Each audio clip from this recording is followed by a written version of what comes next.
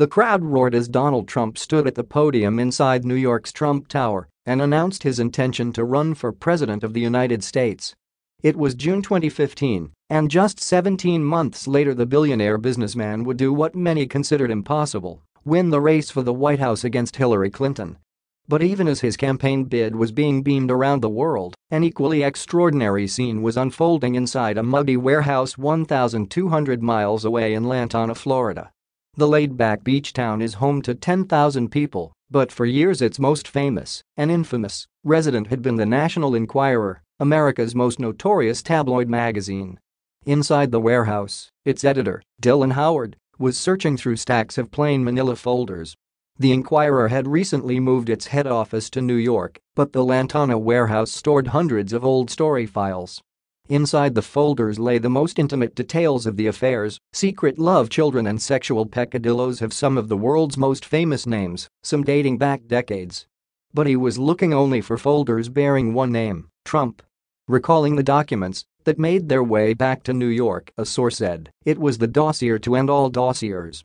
There were stories on Trump stretching back to the 1970s and his first marriage to Ivana. No one was shocked that he's a serial philanderer, we all knew that, but it was the volume of damaging stories against him that was staggering. We had Trump nailed. Indeed, the Mail on Sunday has learned that the files contained alleged details of at least a dozen affairs and payoffs, some for acts of sexual misconduct, to women including models and Playboy playmates. A $30,000 payment to Dino the doorman, a member of Trump's staff, who claimed he knew about one of the affairs.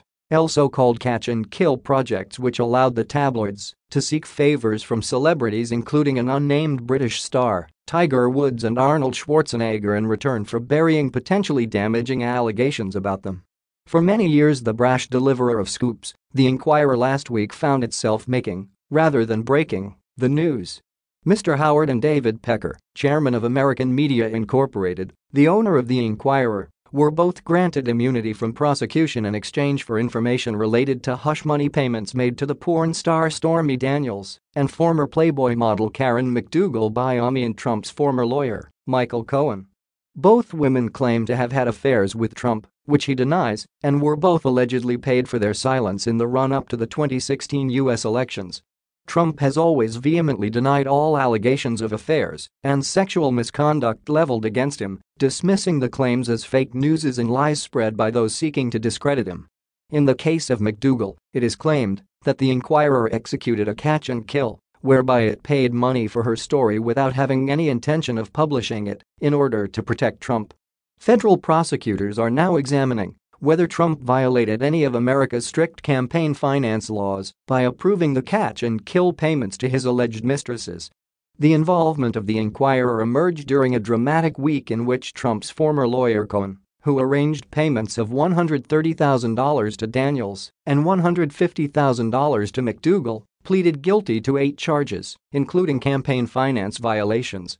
In a clear reference to Trump, Cohen said he had been directed to break federal election laws by a candidate for federal office. In a further blow to the president, his former campaign manager Paul Manafort was last week found guilty of tax evasion and bank fraud. And the Alan Weisselberg, the chief financial officer of the Trump Organization, who is said to hold the key to the businessman's financial and tax affairs, was also offered immunity from prosecution in return for cooperating with special counsel Robert Mueller. It is Mueller's probe into alleged Russian interference in the 2016 election that triggered what former Enquirer bureau chief Jerry George called the implosion of the Trump presidency. Mr. George, who worked for the Enquirer for 28 years, claimed Trump's history of philandering was legendary. In the days before David Pecker took over in 1999, Trump would get caught out having affairs. But he would trade stories with us, saying, "If you don't run this about me, I can give you this story about one of my rich friends." He always had a certain type: porn stars, playmates, beauty queens. Sometimes we worked with him, sometimes we didn't. He would ring up and offer stories on his celebrity friends and business associates in exchange for us killing negative stories about his philandering. All the files were stored in the Lantana warehouse, with contacts written down on paper the old-fashioned way, source notes, original copies of contracts and payoffs, if they were made. Trump should be very worried about those files. The Inquirer ended up becoming Trump's private mouthpiece. The irony is the Inquirer could end up bringing him down. Trump, nicknamed Teflon Don because of his ability to survive scandals, responded to last week's setbacks in his characteristically brash style. "I don't know how you can impeach somebody who has done a great job," he told Fox News. "I will tell you what, if I ever got impeached, I think the stock market would crash." But former employees of the Inquirer, which sold more than 4 million copies in its heyday, believe Pecker could decide if Trump's presidency crashes. The Inquirer always had a bad rap, but it genuinely broke stories and held a place in American culture, one former staffer told the Mail on Sunday. "It's hard for Brits to understand, but in America, a place so large and vast, there's no real national newspaper." The National Enquirer filled a void. It was at every supermarket checkout.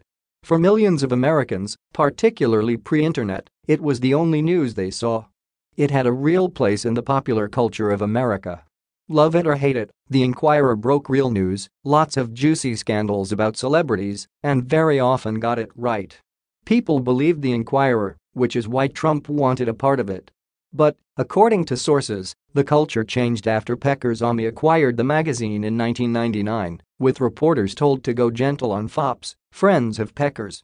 And there was no bigger friend than Donald Trump. An insider claimed the company has staved off a few financial crises. Trump offered access to money and investors. Once he ran for president, Pecker became even more enamored of him. Trump offered a direct line to power, prestige and money. Pecker bragged about going to the White House.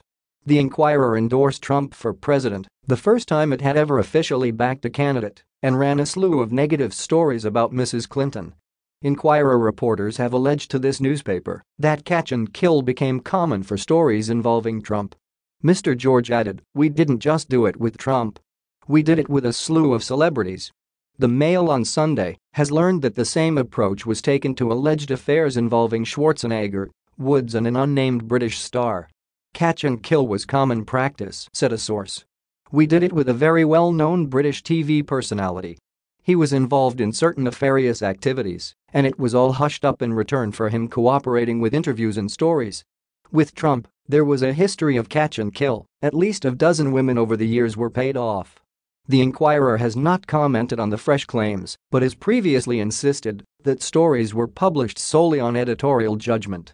It also emerged this weekend that Dino Sajidan, a former doorman at Trump World Tower in New York, was paid $30,000 by the Inquirer after approaching the tabloid with a rumor about Trump's sex life. While the claim is false, Sajidan passed a lie detector test arranged by the Inquirer, which proved he believed it to be true. He was paid $30,000 for a story that wasn't true. "That was pretty good going," said Mr. George. On Friday night, Trump was in Ohio. Unbowed by the swirl of scandal, he told adoring supporters, "We won the election. We're going to win again in 2020. The fate of the cache of Trump files remains unknown. They were moved from Lantonet to a safe in the Inquirer's New York office, but a source told the Mail on Sunday that they are no longer there, having been collected the week before Trump's inauguration. They have been moved," the source added. "They may be in the hands of Robert Mueller. They may still be in Pecker's possession. They may even have been shredded. For the sake of Trump's presidency and legacy, he must surely be hoping the latter is true."